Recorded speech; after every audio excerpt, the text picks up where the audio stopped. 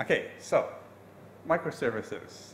Damien mentioned that some of the core ideas around the original development of microservices were inspired by and sort of co-developed along with domain-driven design, and that links back to working backwards from your customer. Understand the problem domain and focus on modeling your system to solve things in the problem domain, and then actually model your system on that problem domain.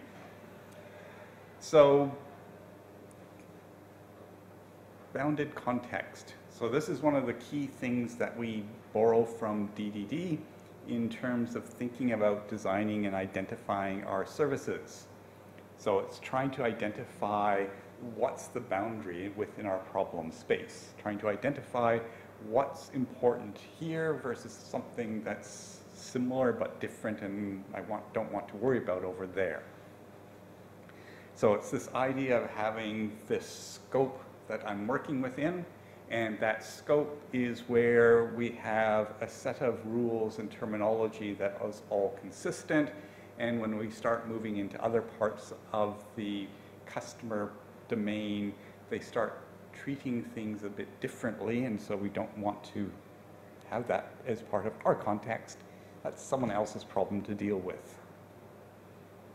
And so we get this idea of we can break a scenario or an environment up into different domains.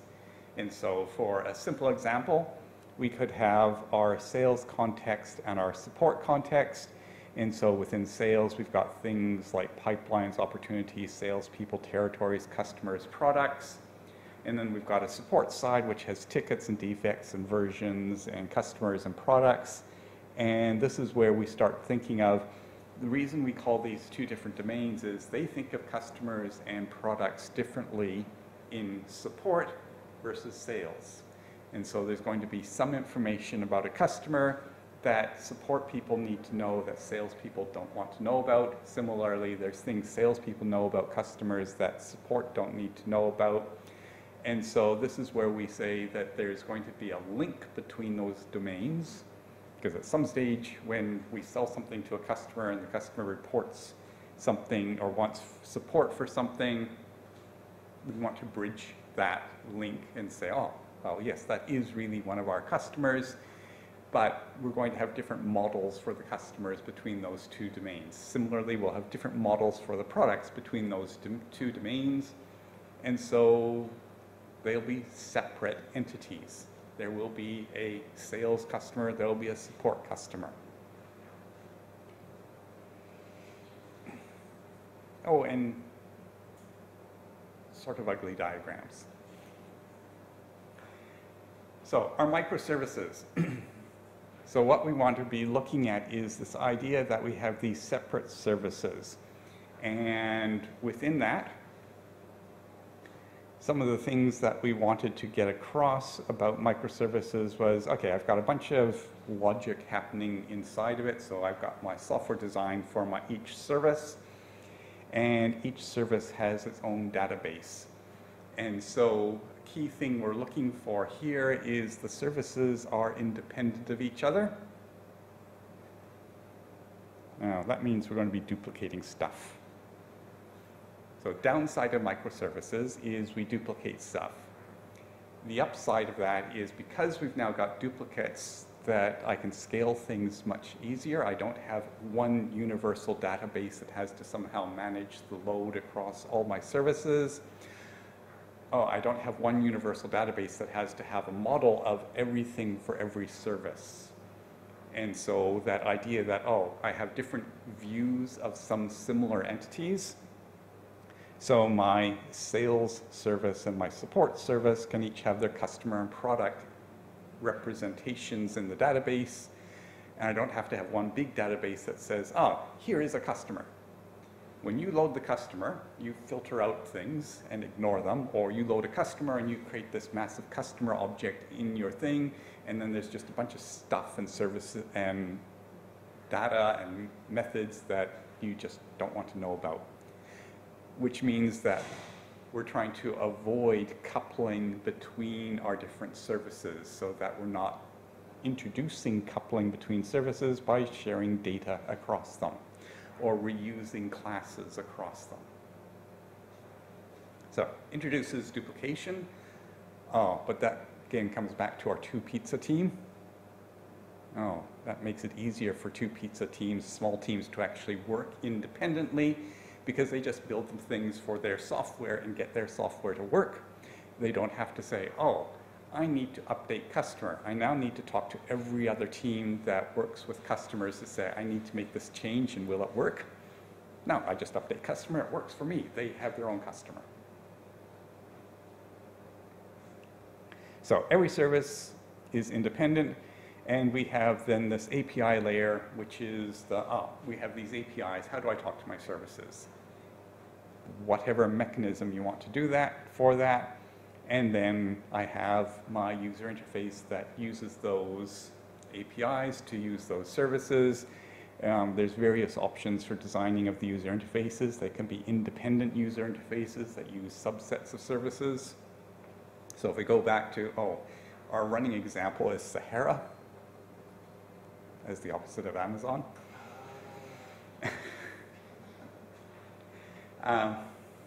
So our Sahara example is we had a customer ordering interface, and we had then a inventory maintenance interface. And so you'd have 2 separate interfaces using some shared and some different services to implement their behavior. Or maybe there's one big monolithic user interface, which actually you don't want to have a really big system to do this because it's going to be big and ugly. But for a smallish system, you may have a single user interface, and then there'll be user interface components internally that work with other user interface components that talk to the API layer.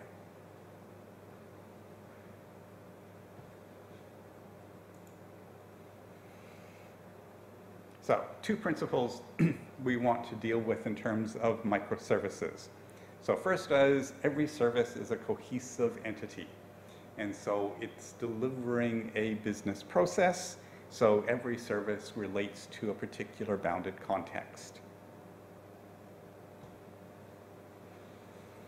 And the other key principle is independence. Services are independent of each other, or there is minimal coupling between services. So one service should not worry about and need to know about the implementation of another service. So, as I said, we want low coupling. That to enable a very large system to be built, I need to have minimal coupling between the parts, because a very large system has to be built by a very large set of people. And back to the people problem thing, if I've got a large group of people who have to coordinate, it won't happen. Not so much because people can't cooperate with each other, it's just there's too much interaction, too much coordination, too much communication to enable this to happen. And we've been involved in medium-sized monolithic projects where just the communication started overwhelming the development. That, I need to talk to you, and then you, and then you, and then I need to actually write some code. And now that I made this change, I have to go back and talk to all those other people because I didn't actually have the right idea in the first place. Minimal coupling,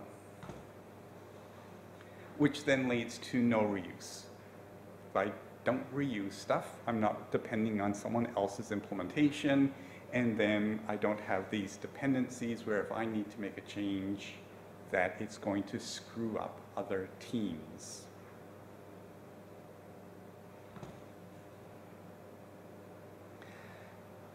And then a couple of comments. So in a lot of references, when they start talking about microservices, say, you've got all these services. Oh, they've got to work together to deliver a system. How do you get that to happen? And so sometimes they talk about using choreography and or orchestration as mechanisms to get your services to work together. And so we talked about quite a while ago, event-driven systems, and the idea of a broker and a mediator as two approaches, where the broker is your simpler approach of I have this broker that receives messages and basically just does the, okay, here's a message, who's interested in it, manages the publish-subscribe process, the mediator, which then actually has more internal logic and coordinates the actual process. So an example of that mediator type approach for microservices is that I want to have some service that does something and it uses a bunch of other services to do that. And so I've got this API layer, and so I want to order a book, which is very appropriate given an Amazon lecture. This wasn't organized that way, but we want to order a book. So you've got an order placement service, which means that, okay, you're ordering, so it's going to talk to payment to say you need to pay for the order, and it's going to talk to inventory to update the order, which is okay. I've got these services, and I've got this mediator that manages it. And as it gets more complicated, we can do more of the orchestration. And so I've got place order, and so again, we've got to have an order placement thing, an inventory thing, and a payment thing. So the real difference between this is just, that I'm taking the process here, and the process of order placement is managed within order placement. Here we're separating out the process, and I've got a place order process, and order placement, and an inventory, and a payment that are all connected together. And what I'm going to say is,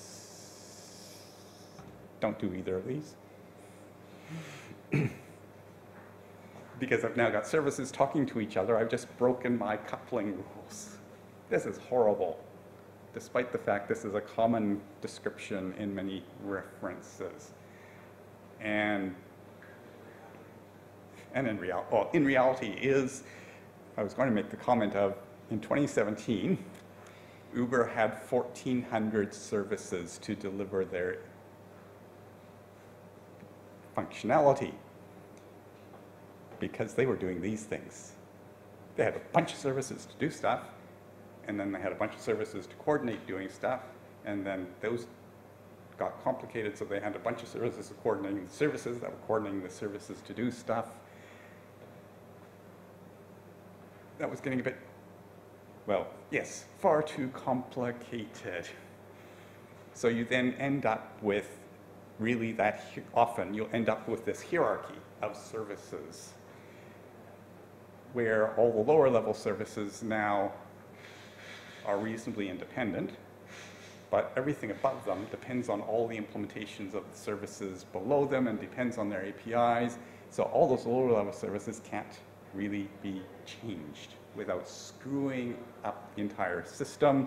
And so how you solve it is you introduce a new service to solve the problem rather than, so you just make it more complicated.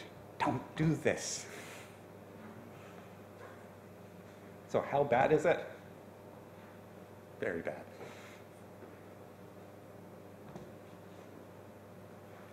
Instead, we're just talking about messaging services. Have a messaging service. So we don't interconnect our services. Services generate events. And that microservices that I've seen where there has been real potential for long-term extension have been the services are fairly independent. Services generate events. Events go into some messaging service. And then I've got listeners. I can listen for events, and then services coordinate their behavior based on the events. And you just heard a whole lecture on, this is a great idea, and some of the problems of that. Now people generate a bunch of events which don't necessarily always tell me the information I need. and they're all in different formats. So there are difficulties here. The larger your system gets, the more that you're going to have events that have different schemas, different formats, not necessarily the information you need, and sometimes you've got to collect a couple of events to actually build up information, or you've got to negotiate with teams to give me the information I want in an event. Life is never perfect, but we can provide much better separation by using a messaging service.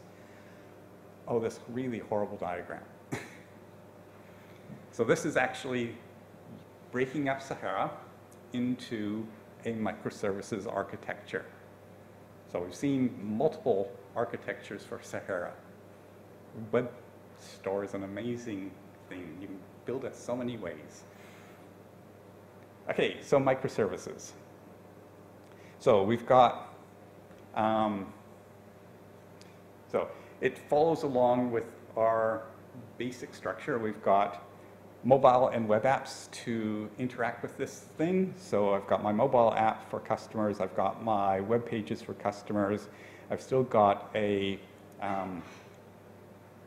so this example is actually really old. So we use JSF. So we've got, Apache Tom EE running within my services, delivering stuff. Plus I've also got JavaScript running on the browser. So, okay, we've got our web application, which is, in this case, split across the web server and the browser. I've got my mobile app, which is a little more modern. And I've got my inventory application, which are all talking to this API layer. So this API layer is running on a cloud platform, which has got my API interface. So I've got an API interface running up in the cloud platform, and then I've got my microservices. And just to make things fun, we've got stuff running on our own servers. So inventory management and product fulfillment run on our own services, our own servers. They each have their own independent databases. We have the account management, product browsing, and product purchasing running on AWS, and we've got data mining running on Oracle Cloud Infrastructure, just to make it complicated. And yes, literally it was just to show you can divide it up. You don't have to have everything running on one type of infrastructure. There's benefits both ways. Only one set of cloud infrastructure means you don't have to learn everyone else's, but it also means I can take advantage of what's customized for different cloud infrastructures if I do split it across and say, well, Oracle actually do like their data mining services, so I actually am going to spin it off and do it off in Oracle rather than trying to do it in AWS. Yeah, it's got some good stuff. Oracle really has a lot more research behind the scenes to do that. I'll trust them. So let's just divide things up as necessary. And as we see, each service has its own independent databases. Each service is now sending messages to our message queue. So we've got our event queue up here. And we are then saying, okay, when customer is browsing, that we're sending messages up into the message queue saying they visited page X, they've looked at product Y, and that's all being fed into the data mining service. And as they're going through that, we're sending messages to the data mining services saying they've looked at, they've looked at, they've looked at. So data mining service is then coming back with product suggestions to populate on their pages as they browse. And similarly then, we've got our product purchasing. So they've been browsing, they've added items to their cart, and then they need to actually purchase it. So we want to go through the checkout process. It's going to send events. So both saying they have purchased, which goes to the data mining service. Oh, and then purchasing means we have to do our payment through a payment gateway. And we then also need to be sending off messages that are going to be picked up by inventory management and product fulfillment. Now, there's an order placed. we need to record that order, inventory needs to be updated, fulfillment needs to actually then go through its own process of actually picking the items and then delivering the items. So there's our microservices approach to the Sahara example.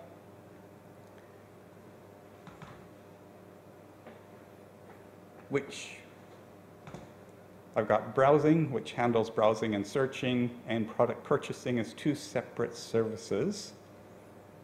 Are they really separate contexts?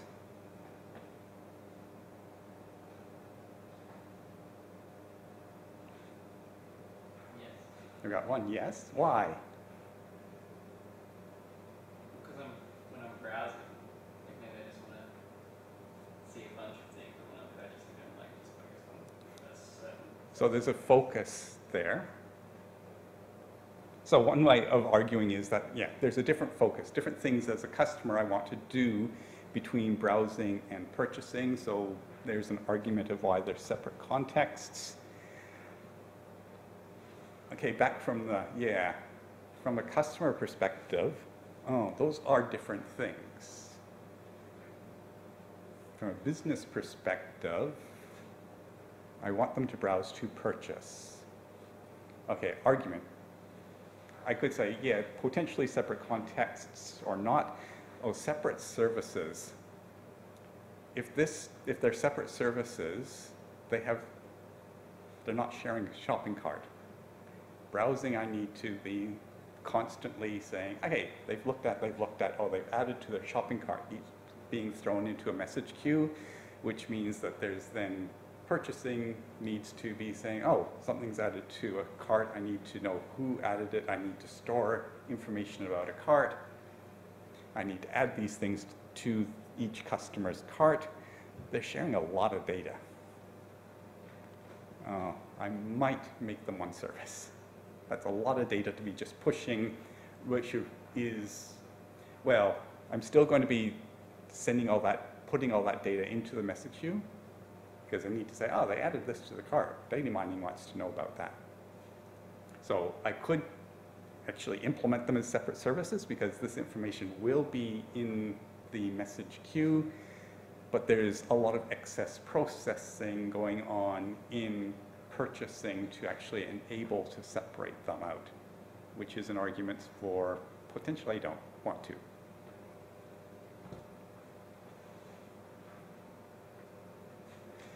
Oh,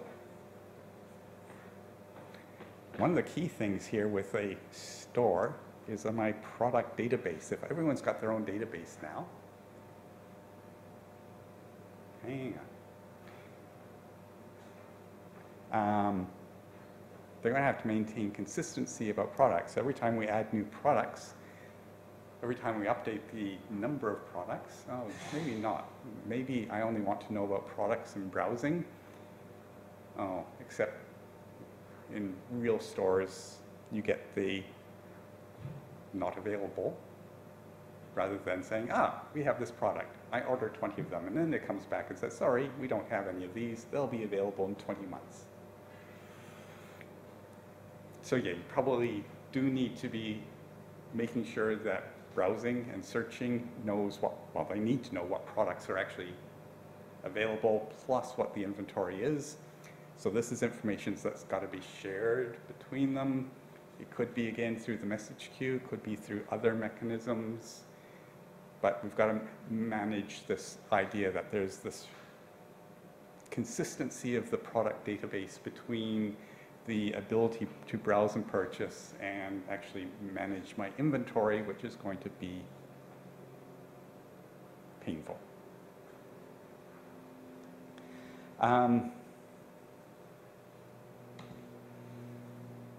So, the advantages of our microservices architecture.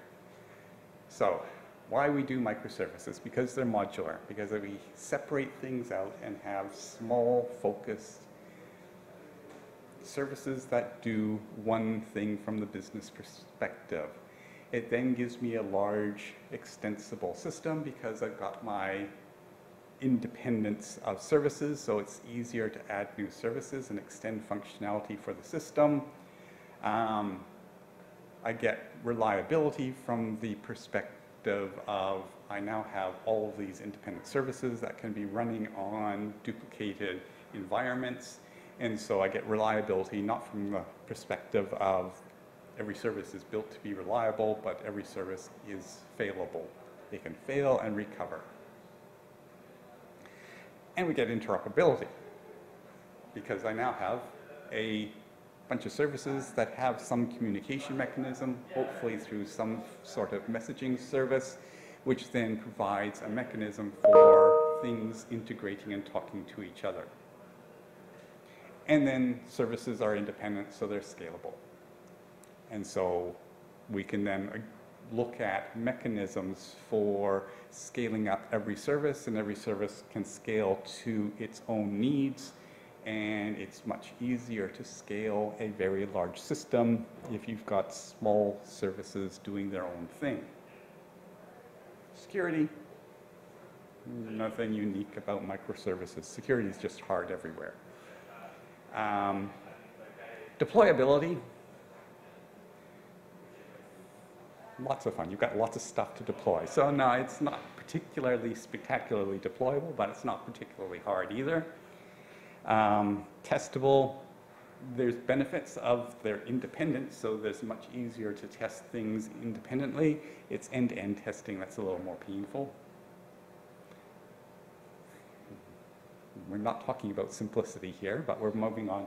Large business systems are going to be large, complex systems.